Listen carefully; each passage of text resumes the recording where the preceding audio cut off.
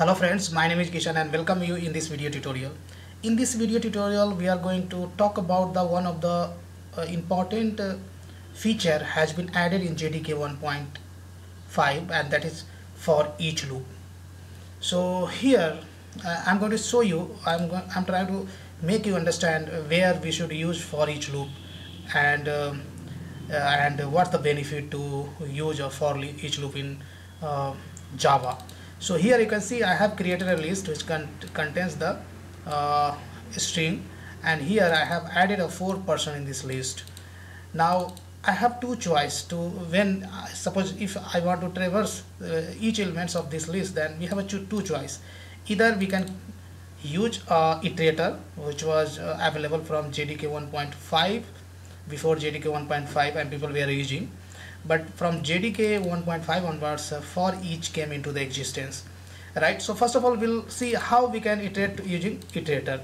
So here you have a list, you can call a method is called iterator, and this will return you the iterator of a string, and here you may use any loop. Here I'm going to use a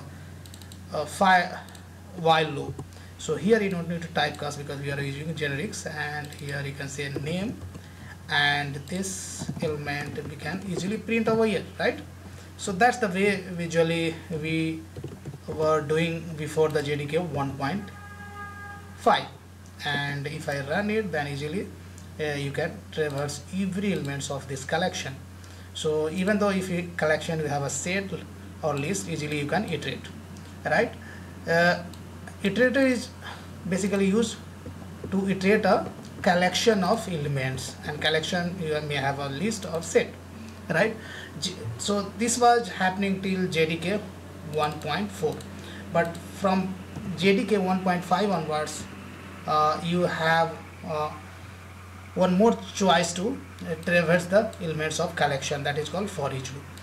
But when you want to remove some certain elements from the loop, certain elements from the list, then you have to use iterator, because if you go to the iterator, then iterator gives you opportunity to traverse every elements by using the has next and next method. But apart from that, you have one more method, it's called remove. If you want to remove elements from the iterator, then you will have to use remove. But if you use for each loop, then you don't have option to remove an elements from while iterating the collection using for each loop. That's the one of the drawback. Apart from that, so as I have shown you, list is the one of the interface to iterate a collection. Another interface, you have a list iterator, which is basically sub interface of iterator. Basically that extends iterator. So all method which is available in the iterator can be accessed by the list iterator as well. And using iterator, you can only traverse in the forward direction.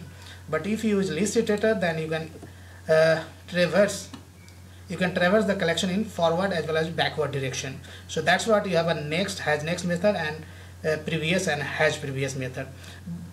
But list iterator also provides you to remove an elements, update an elements, and add an elements. That's what we have a method is called remove, set, and add methods, right? So these are the features you will not get if you traverse your elements using for each loop. So before learning for each loop, you should know what is the drawback and what's the benefit. Now what's the benefit? When you write a iterator, then you write a lot of lines of code, right? But using for each loop, it's very easy to traverse the collection. Only you will have to write the for e and press Ctrl space, and you get something like this, right? So auto support is available, and here you can print the name easily. So just I'm going to separate these two output. So here basically you will have to write the for, and what data type is held by your collection, that data type, and here this variable name you can give anything, and you need to put the colon. After that you need to give your collection name, that is the name list I have given, and after that this will iterate, for each will iterate the every elements in this collection, available collection, and basically this hides the iterator behind the scene. Basically for each loop uses a list only, iterator only, that is hidden behind the scene, and that's the reason we cannot use remove method, right?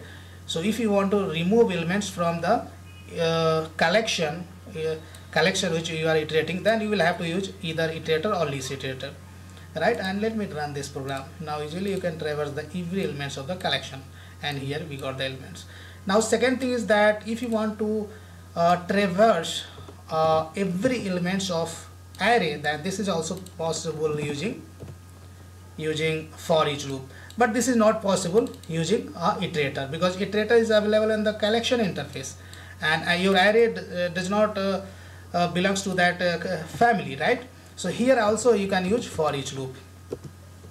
So even array also you can iterate using for each loop, right? So here again your array is holding the string data type, so string you will have to write. After for each you will have to write a string, then this variable you can give anything.